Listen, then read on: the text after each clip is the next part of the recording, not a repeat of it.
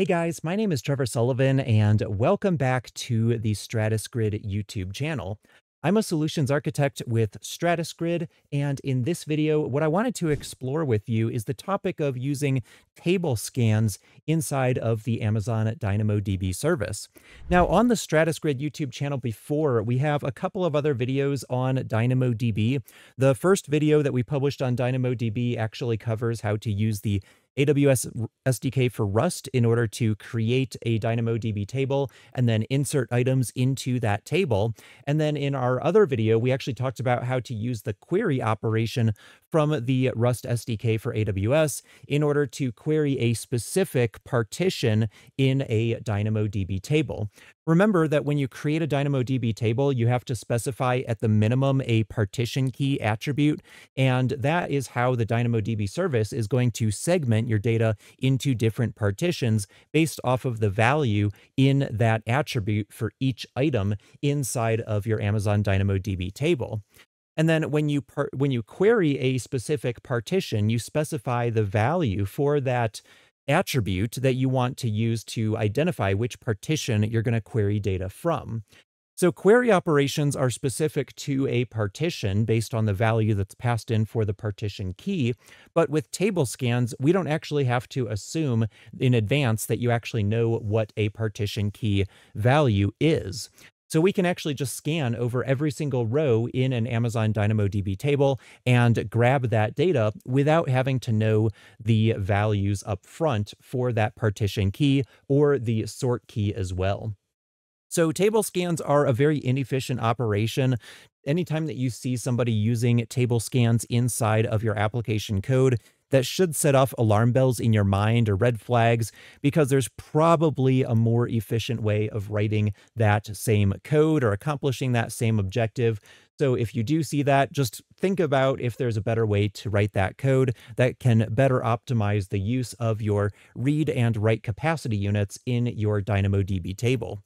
So we are going to be exploring table scans here and some of the capabilities that it offers. I did want to note, however, if we go over here and check out the documentation working with scans in Amazon DynamoDB, there are some special considerations with scans that you'll want to think about. One of those considerations here is that a scan operation can only return up to 1 megabyte of data.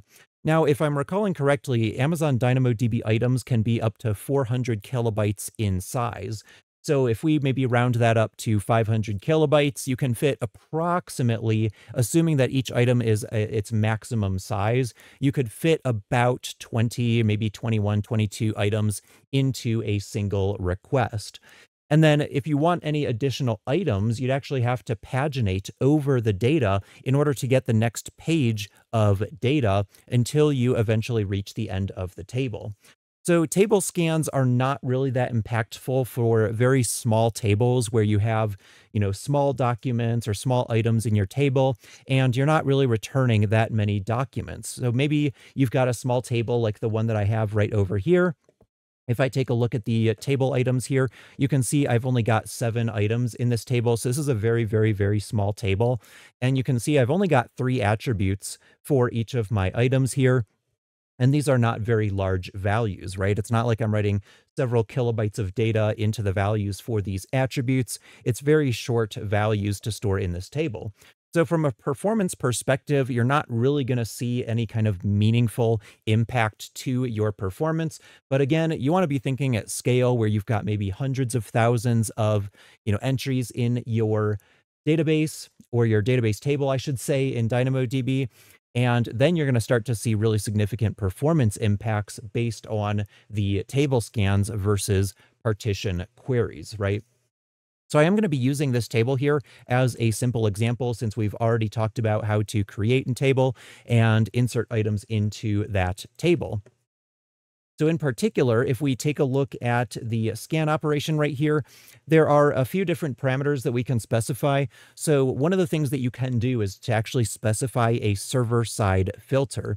So the data still has to be retrieved from the underlying Amazon DynamoDB partitions, but on the server side, on the DynamoDB service side, before the response is sent back to your calling application, you can specify a filter expression. And we actually talked about this concept in the video where we talked about queries. So you can do a filter expression here, and that allows you to specify something like, partition key equals a certain value. That's totally optional. But again, it's not going to be as efficient as a query because a query is only targeting a specific partition, whereas this filter expression is being applied to every single item within the table. So it does have to retrieve the data from the table in order to analyze it against this filter expression here. So that's something you want to think about, is that you are able to specify that filter if you would like to.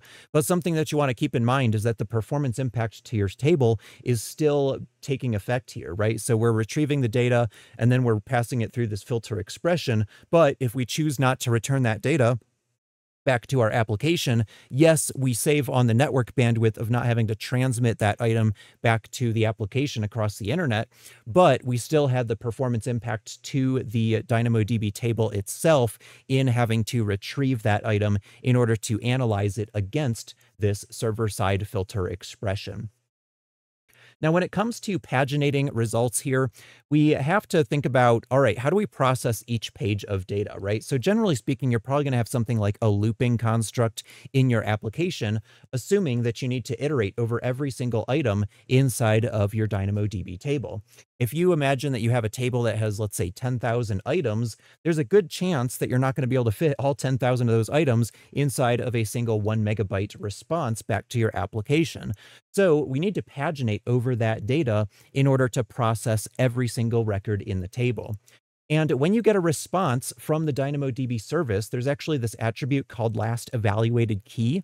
And you can take that last evaluated key, which includes the partition key and the sort key, or hash and range key, they're also known as, for the last item that was evaluated, and then you can actually take that item and then feed it into the next request so that the DynamoDB service can pick up from where it left off and continue with the next page of data. Now, depending on the size of your items, you could actually get a different number of items returned. The first query that you run might have 20 items. The next query that you run might have 50 items. It really just depends on how much data can fit into each response that's coming back from the service. And there is a way to actually determine how many items are coming back from the result, a response back to your application. So if we take a search for counting here, you can see that we've got the scanned count. So that's how many records or items were actually scanned in the table. And then we've got the count here, which is the actual number of items that passed the filter expression criteria and were ultimately returned back to the calling application. So if your count is less than your scanned count, that means that you are essentially wasting table capacity because you're scanning items, you're retrieving and evaluating each of those items in the DynamoDB service, but you're not actually returning them back to the calling application. So that wasted DynamoDB read capacity unit is ultimately just kind of pointless, right? So you want to think about that.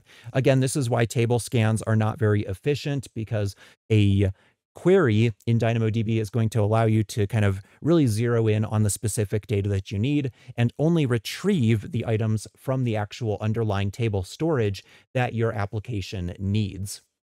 But this is returned as part of the response, so we can simply retrieve that data and figure out exactly how efficient our application is being with the table scan operation.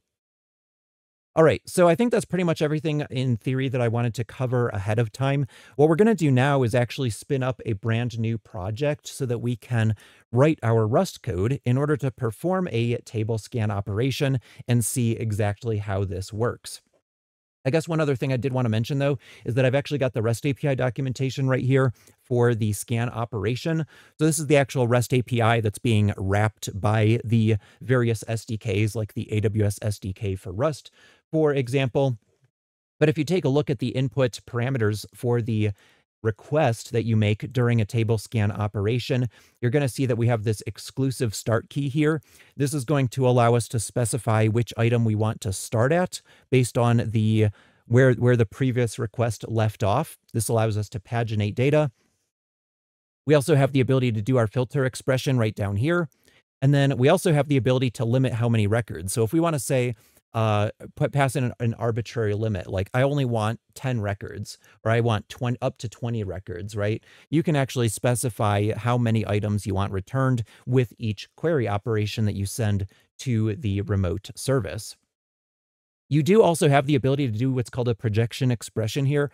And this is actually really nice. We talked about this in the video that I did on DynamoDB querying with Rust. And the projection expression allows you to select certain specific attributes from an item that you want to return in the response. And you can simply discard any attributes that you don't actually need access to.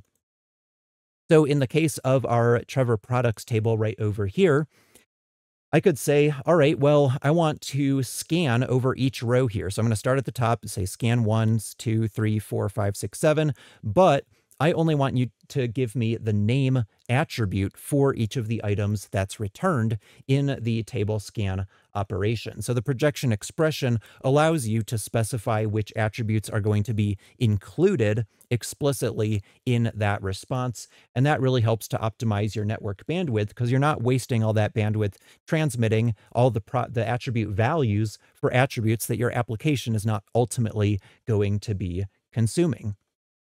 So that's something you want to think about as you are attempting to performance optimize your applications with Rust as well. All right, so let's go ahead and create a new project here. So I'm going to fire up my terminal here.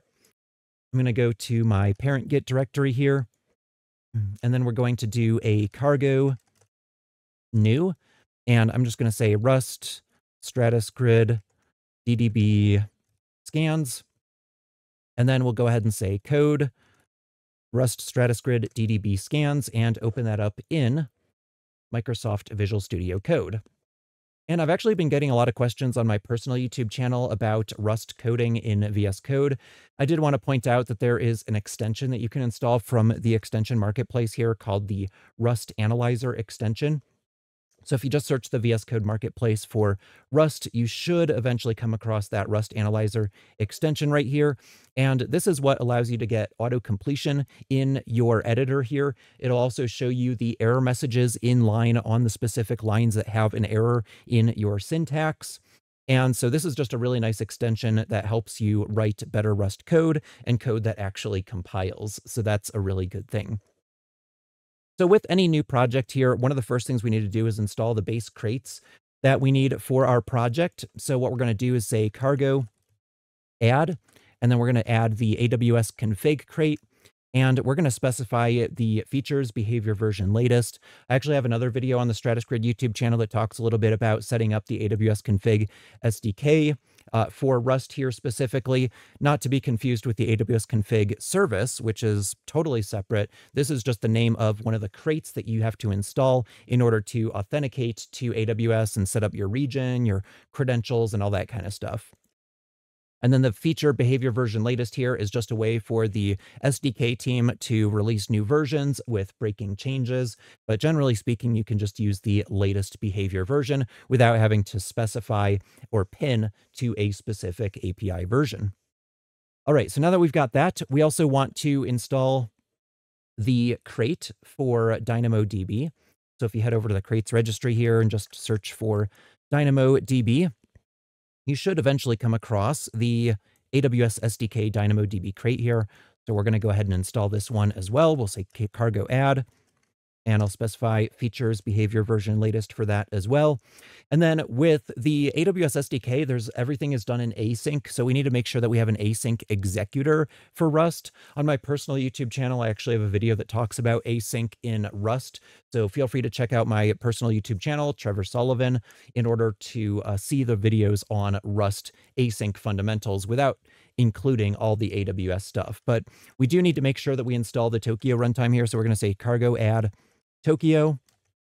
Whoops, let's say add Tokyo, and then we'll just do features full. And now if we take a look at cargo.toml here, we've got all three of those crates specified here. All right, so now that we've got that out of the way, we've got all of our crates, we need to go ahead and set up our authentication to AWS. So what I'm going to do is head over to the AWS Management Console right here, and we are going to navigate to the IAM service.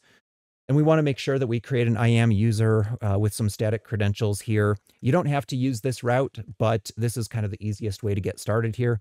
So I've already created this IAM role here, and it's already got a permissions policy attached to it called Amazon DynamoDB Full Access. Based on this little orange icon right here, this is a managed policy that AWS just includes out of the box in your AWS account. You don't have to create that policy separately, but if you want a more restrictive policy, you can go over to policies, create a custom policy that limits access only to a specific DynamoDB table in a specific region as well, and that will allow you to lock things down a lot more strictly based on your application's needs. So what I'm going to do is go over to security credentials here, and I've already got one access key, but I'm just going to go ahead and create another. I'll just do other option here, and then we'll just skip the description here, and I'll just hit the little done button here. Actually, it should be creating my access key there. So let's go ahead and try that again here really quick. Let's go to create other, and let's see if we can just refresh the page here and hopefully get this working. All right, so it's working now. So we'll go ahead and copy our access key ID. And what we're going to do for starters is just set that as an environment variable. Generally speaking, you don't want to put this in your code, but for the sake of simplicity, I'm just going to use this in my code for now. So what we're going to do is go into the standard crate and then say standard env. And then there is a set var function that we can use to set AWS access key ID. And we'll just paste that in. And then I'll go ahead and duplicate that line down, and we need to set AWS secret access key as well. That'll be our secret key value.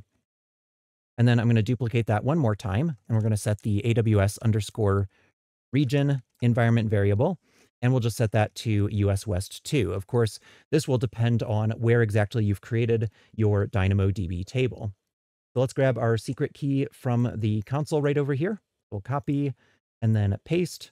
And so now we are authenticated, and we can go ahead and set up our credentials by doing the AWS config crate, and then we'll just call the load from env function.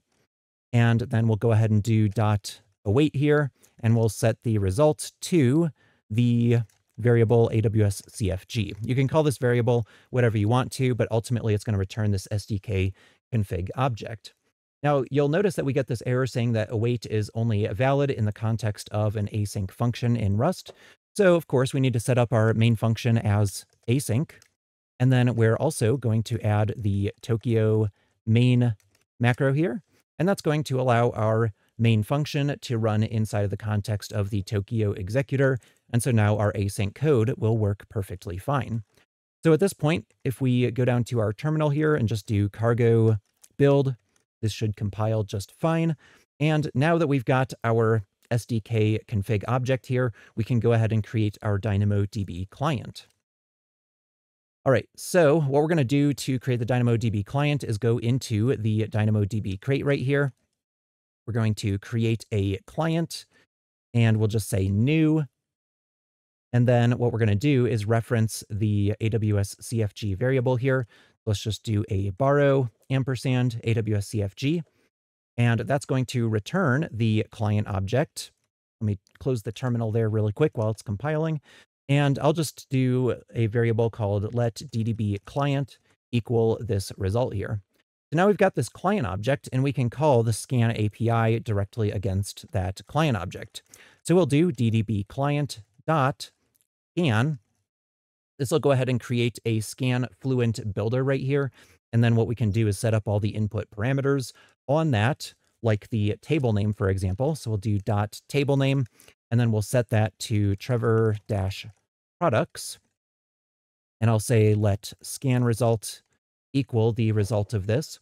And remember that with the AWS SDK for Rust, when you call an async SDK function, like the scan operation here, after you set up all of your inputs, like the table name here, or the last evaluated key in order to paginate on data or anything like that. We also have to call .send, and then that's going to return a future. So we also have to do .await on that, and that will cause our code to block until we actually get the final result here.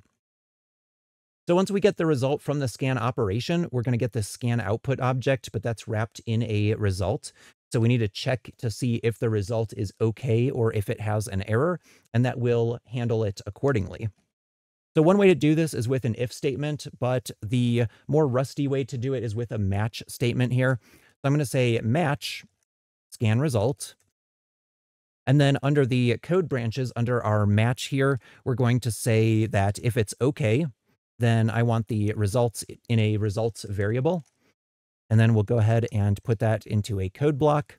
But then we also have to handle the error situation here. So the match statement will not allow you to just skip handling the error operation. So we actually need to do an error and then say DDB error. That's the variable that'll get populated with the error if it is present. And then we'll do a fat arrow into a code block. All right, so now right here on line 15, we can put some code if the result is successful and actually returns something. And down here on line 18, we can put any code that we want to do if there is an error. So I'm just going to say print line down here, and we're going to put in a placeholder, and we are going to do a colon question mark here so that we can print the debug output. And then we're going to pass in DDB error here, put a semicolon at the end. And so now if there's an error during this operation right here, like let's say maybe the table doesn't exist. So we'll do Trevor products non-existent, for example, because that table doesn't exist in the US West 2 region. And so now if we do a cargo run operation right down here, let's see, we should get this error here. And ultimately, the error is going to say something along the lines of requested resource not found or table not found or something like that, because the table with that name simply does not exist. But if we go back and change the table name to Trevor-products, we'll get rid of that non-existent part there, do a cargo run. This time we should actually get a successful result, and you can see no error is printed out because this empty code branch right here actually executed, and it by default skipped over the error because the OK branch is what matched. So now we could just put something here like print line, the table scan operation was successful. All right, so now if we do a cargo run again, we should just see a generic message saying that it was successful. All right, so come on, go ahead, run. And it looks like we actually got some kind of timeout there. So let's go ahead and try it again. And sure enough, it was successful. All right, so now what can we do with this scan result that we got, or I should say the scan output, right? Because this result is actually getting the success output from the result object here, which is the scan output object.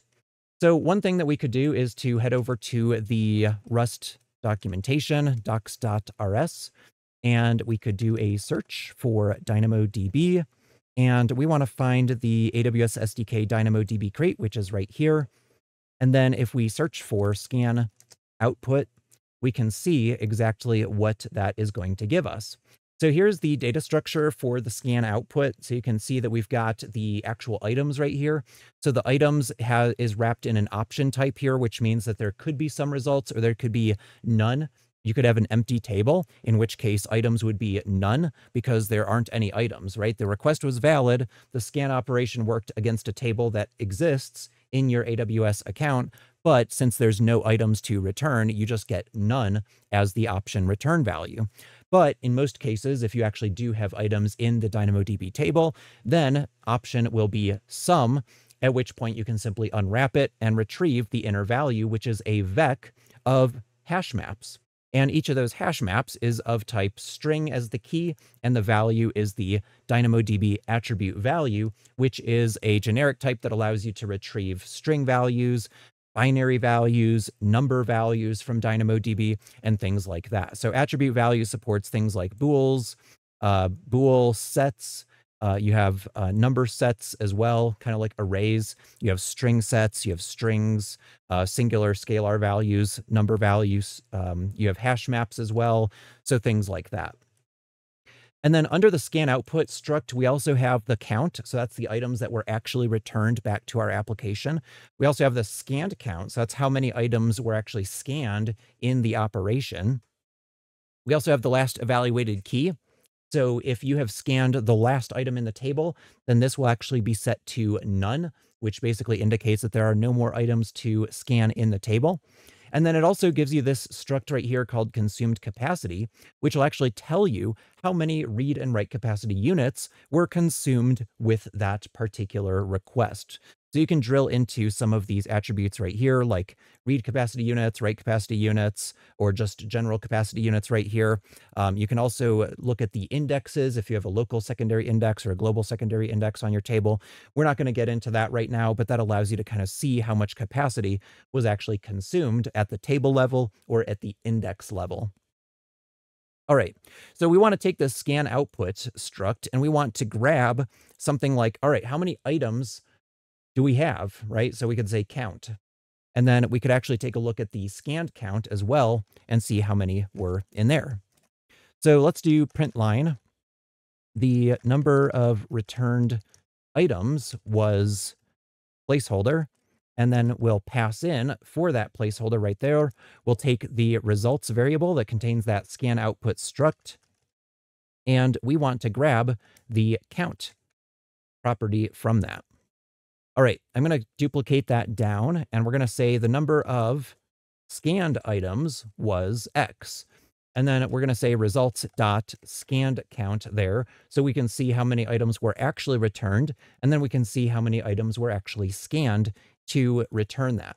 Now, if you don't have any filter expression, then the count and the scanned count should match. If you return 7 items or if you scan 7 items, then you should also return 7 items because there is no filter operation being applied to those items. So every item that's scanned should just automatically get returned. However, if you do specify a filter expression when you invoke the scan operation right up here, I typically like to split these across multiple lines here so that we can add in more parameters here and make things a little bit cleaner, a little bit more readable in our code here, rather than scrolling way off to the side of the screen. But if we specified a filter expression, then the number of items that are scanned could actually be greater than the number of items that are returned, because some of the items that are returned are going to, or some of the items that we've scanned are not going to match the filter expression that we have specified. So let's go ahead and run this and just see what we get back. So for now, we'll do cargo run, and we should have 7 items for both counts. Sure enough, we have the number of returned items was 7, and we've scanned 7 items to get those 7. And that's because, again, we don't have a filter expression. But let's go up here to our scan operation, and we're going to do dot, and then we're going to say filter expression. And we're just going to pass in a string value here, and we'll say category equals kitchen. And I can do this. I can actually specify the value here because it doesn't have any special characters. But if we did something like living-room here, that would not actually work. So let's try to do cargo run here. And you should see an error come back because the dash is a special character. As you can see, it has a syntax error right where we specified living room. But if we change that value just to kitchen, which is another attribute value that we have in our table, just to show you visually right over here, let's go back to our DynamoDB table here, go to tables, Forever products, and then we'll say explore table items. So the category attribute does have, there are 5 different items that have a value of kitchen for the category attribute. So because the kitchen doesn't contain any special characters, we can just specify that and do cargo run. And now you can see the number of returned items was 0. The number of scanned items was 7. All right, so why is this happening? Why is it saying that none of these actually matched? To be totally honest, I'm not entirely sure because when I tested this previously, I think this worked just fine. But what we can do instead is just put in a placeholder here. So we talked about these placeholders that you can put into filter expressions in our DynamoDB query video, but I'll just say something like value, and then we'll do dot expression attribute values, and we want to replace :value with kitchen. So basically what that's going to do is it's going to pass in the kitchen value for this placeholder right here. And we have to specify this as an attribute value. So let's go ahead and do attribute value. And then we'll say :s at the end. And then we're going to pass in kitchen.toString right here. And let's make sure we have the right number of ending parentheses there. And so now we're going to pass this in. All right, so the other thing I'm going to do, I just like to do this for simplicity, is say use AWS DynamoDB as DDB. And that way we can use this DDB prefix anywhere that we reference that crate. And that just helps things look a lot cleaner here. So we could also put it there as well. So it's just using DDB as an alias for the proper crate name here. All right, so let's go ahead and try this now. We're going to do a filter operation. Hopefully we get a few items this time. And it's saying the expression attribute values contains an invalid key. And so I guess I do need to put the : prefix there. Let's go ahead and try that and see if that works. And now, sure enough, you can see the number of returned items was 5, and we scanned 7. So essentially what happened here is we made a single scan request, and all of these items matched. And then the filter expression on the DynamoDB service side went over each of these items and evaluated the category value for each of these attributes here. And so it says, all right, living room, that doesn't match kitchen. So we're going to skip that. Once again, living room doesn't match kitchen. We're going to discard that. And then all these items here that match kitchen under the category attribute are going to ultimately get returned. So we read all 7 items from DynamoDB table storage, but we ended up discarding 2 of those in the filter expression. So that additional read capacity that was used to read these 2 items right here that didn't match the filter expression was ultimately wasted. And that's exactly why doing a scan operation is not as efficient as doing a query operation. All right, so now we've taken a look at the counts here. So the counts are not always going to match. You want to make sure that your count ideally is as many as scanned count, but if it's less, then that means that you're ultimately wasting table storage capacity, read capacity units. Something else that we can do is take a look at the last evaluated key. So what we'll do is say print line and say the last evaluated key or item was, and then we'll put in a placeholder here, and we'll do debug output here. And then we're going to pass in results dot last evaluated key. Put a semicolon at the end there for syntax. And so what you're going to see is that the last evaluated key right here is of type option. So it's an option that wraps a hash map, and the hash map contains attributes with a key of string and an attribute value. And these are going to correspond to your partition and range keys, or hash and range keys that you have specified for your table.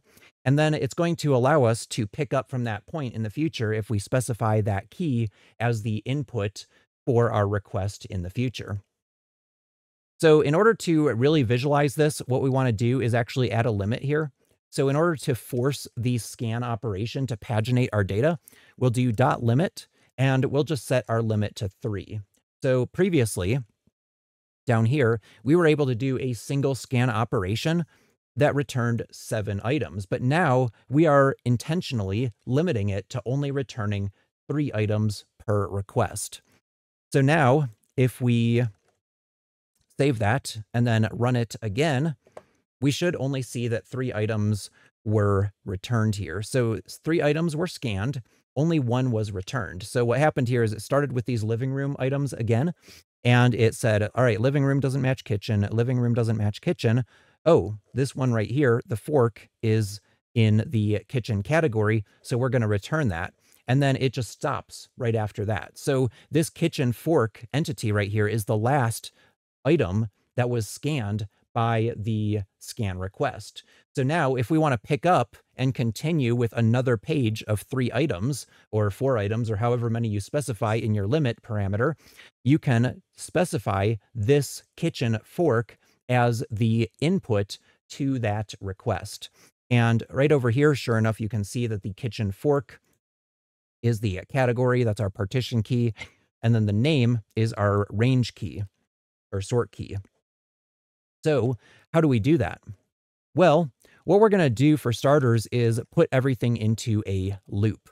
So rather than just running a single scan operation and then doing a match right here, we want to turn this into a loop until everything is finished. So we'll create a loop right here, and then we're going to move all the code that actually does the scanning operation right here into the context of that loop.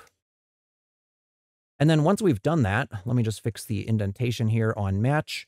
Once we've done that, what we want to do is check to see if there is a last evaluated key, because that's an option type, right? So we can check to see if that option is some or if it's none. That's a Rust concept. It's built into the standard crate in Rust.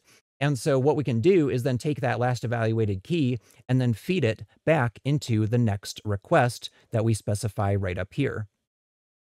But what we're going to have to do in order to specify this is that we're going to have to break apart the construction of the scan operation here from the actual sending. So we don't want to send it immediately. We want to construct most of the request, but then if the last evaluated key is populated, then we want to add that to our scan operation before we actually do a send operation.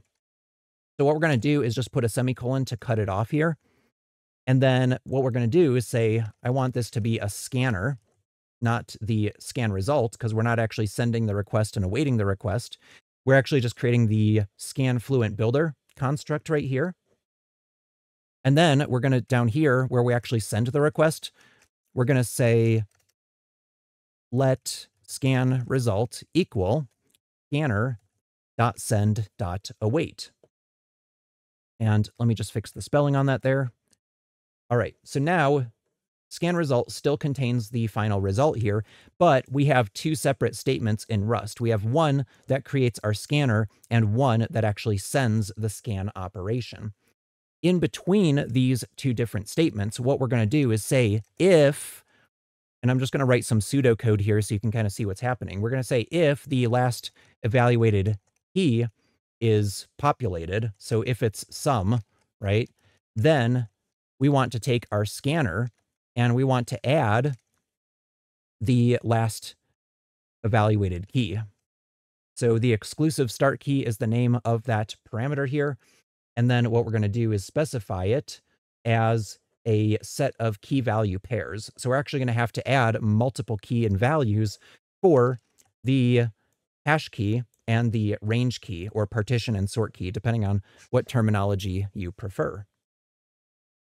All right, so what we need to do in order to accomplish this, though, is outside of the loop, we need to declare a variable to hold a reference to that last evaluated key. So let's do let last evaluated key, and we're going to set that to the type that is returned, I should say, from this result down here. So we're just going to take the option type here. We're going to copy that. And then we're going to go ahead and specify that as our variable type right up here. And then we're going to have to resolve a few of these entities here. So I'm just going to do a control dot and say qualify it as a std collections hash map. And then do control dot on attribute value. And we'll just say qualify it as a DDB types. You could also add use statements as well, but I'm just going to resolve them in line right here. And so now we're going to also make this mutable so that we can actually set this variable inside of our looping block right here. Let me just comment this out so we don't get confused by that compilation error. All right, so now what we need to do is initialize this to none. All right, so we're going to go over on the far right here and say equals none. So our option type by default is going to be none. But after we execute one of these table scan operations, we're going to grab the actual value that got populated and assign it back to this mutable variable, because we declared it as mutable with the MUT keyword here. So down here, we're going to say, let's comment this out right here and say last evaluated key equals results dot last evaluated key. And so now we are actually populating this variable. So it's no longer none of the option type. It's now sum, right? So again, back right up here, we want to say if sum last evaluated key, then we want to go ahead and add the keys from that hash map. All right, so we'll say if last evaluated key dot is sum, then we want to go ahead and add them. Sometimes if you get an error, you might have to go to your VS Code command palette and run the rust analyzer restart server command, and hopefully that'll clear up any cached compilation errors that you have. So as you can see, those compilation errors appear to have cleaned up mostly here, but it looks like we still have this error saying that the variable can't be found in this context here. So it's basically saying that it can't find last evaluated key in this scope. So let's try to rename this to something different. So let's say last key instead, and then we'll set this to last key, and then we'll scroll down here and say last key and actually set that value. And for some reason, it looks like it was conflicting with some local variable. I'm not entirely sure why that was happening, but simply renaming that variable seems to have cleared up that compilation error. Let's go ahead and do a cargo build here and make sure that it's building correctly. All right. So now what we're going to do is basically take the keys from the last key variable here in this hash map, and we're going to add them to the scanner here. So what we'll do is say scanner dot exclusive start key, and then we're going to iterate over the elements in the hash map here. So we're going to say for item, or I should say for last key item in last key dot, and then we're going to unwrap this, and that's going to unwrap into a tuple type here where we have a string and the attribute value. Let's put the scanner.exclusive start key inside there. And so what we're going to do is add the last key item.0. That'll refer to this string right here. And then we're going to add in last key item.1, and that will refer to the attribute value right here. Now you can see we get this message saying borrow of moved value here, and that's because when we unwrap last key right here, it's actually consuming that value. So what I'm going to do is just say last key dot clone dot unwrap, and that will deal with that error there. And then the other thing that we want to make sure that we do is actually reassign the scanner. So every time that we call exclusive start key, we want to assign the new result to scanner. And therefore, we also need to set the scanner as mutable here because we're actually going to be mutating this scan fluent builder object as we iterate over these keys that we're passing into the configuration here. And then finally, we can actually send the scan operation to the remote DynamoDB API and retrieve the result in scan result. So now, the first time that this runs, last key is going to be none because we initialized it as such up here on line number 13. And then the next time that it runs, it's going to populate last key right down here on line number 37. So then the second iteration of this looping construct here, this code block right here is actually going to run, and it's going to add that exclusive start key to the scanner before it actually sends the scan operation to the remote API. And so that'll allow us to ultimately paginate over our data. So let's go ahead and do a cargo run operation right down here. And we should be receiving each time 3 items until we get to the last one, which is just 1. So because we have 6 items, it does 3, and then 3, and then 1, and then it ends. However, what we don't currently have here is any way to break out of this. So what we're going to do is that we're going to say that if the last key is empty, So if we try to retrieve the last evaluated key from the results, but it's actually an empty value, then we want to break out of the looping construct. So we'll say if last key is equal to none, then we're going to go ahead and just call break right here. So let's do a cargo run. And this time it should just do iterate over 3 items, iterate over 3 items, iterate over one final, the 7th item in our table. And now it has exited because it finished scanning all of the items in our table. So that's how you can use the limit parameter to specify a certain page size of items or a maximum number of items that you want to retrieve. It could end up being less than that limit if they're very large items.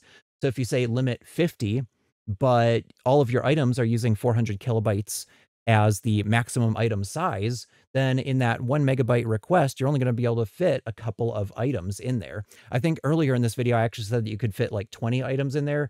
I was actually basing that on 40 kilobytes, but if you have 400 kilobytes, you'll actually only be able to fit about 2.5 items in there. So ultimately 2 items if they are the maximum size. So that's something you want to keep in mind, is that the limit is simply a limit. So if it was going to retrieve 100, you can cap it at 50. But if it was only going to give you 30 because of the size of the items, then that 50 limit is just a desired limit. It's only going to return a maximum of that 1 megabyte of data. So in any case, that's how we can paginate over our data here and then break out of the loop after we are finished processing. Now, if you have a very, very large table, we're going to switch context here just a little bit to a slightly different topic. So if we go over to working with scans right here, and then do a search for the topic parallel scan right here, something else that you can do in the scan operation is to actually break apart your table into multiple segments. Kind of like the concept of partitions, but it's a lot simpler than that. You're not actually partitioning your data based on attribute values. You're actually just breaking up the entire set of items into a certain number of logical segments. And this allows you to spin up multiple threads or multiple processes in order to process each segment of data independently. So imagine for a moment that you have a DynamoDB table that has 10,000 items, and you need to very rapidly process all 10,000 of those items, or it could be 1 million or 10 million items, right? So what you can do is specify the total number of segments that you want. So if you have, let's say, 10,000 items, I could say I want there to be segments of, or I want there to be 10 segments, each segment containing 1,000 items. And then in my application, in my Rust code, I can actually spin up multiple threads, and I can specify which segment number I want each of those threads to go process. And so on the backend server side, DynamoDB will go ahead and break up your table of items into those number of segments. And then your application, when it's actually making the scan request, it can specify which segment number it needs to process. And you can just pass that in as an argument into your thread when you actually spawn that thread from your application. We're not actually going to do that because I don't want to get into multi-threading in this video. I just want to keep things kind of as high level as possible here. But I do want to point out that when you're constructing your scanner object right here, whether it's in the main thread or in a kind of child worker thread, you can do .segment. And I could say, all right, I want this thread to work on segment 0. All right, I want this thread to work on segment 1, 2, 3, all the way up through 9, and that would give me my 10th segment. But then in each of those requests, we also have to specify that the total segments is 10. So each of your threads is going to specify that the total segments is 10, but then each of those threads is going to have a different segment number that it's actually processing, 0 through 9, if you have 10 segments, or 0 through however many minus 1 based on your number of segments. So if you have, let's say, 15 segments, then the maximum segment is going to be 14 because it's 0 based, not 1 based. So in any case, that's pretty much everything I wanted to cover with table scans. Again, they are inefficient operations because it does require retrieving data from the DynamoDB table. in order to evaluate it against a filter expression, whereas in a query that targets a specific partition, you can really narrow down to exactly the data that your application needs. So I hope you learned something new from this video. Thank you so much for watching, and we'll see you in the next video. Make sure to like, subscribe to this channel, and check back on a regular basis for new videos from Stratus Grid. Take care.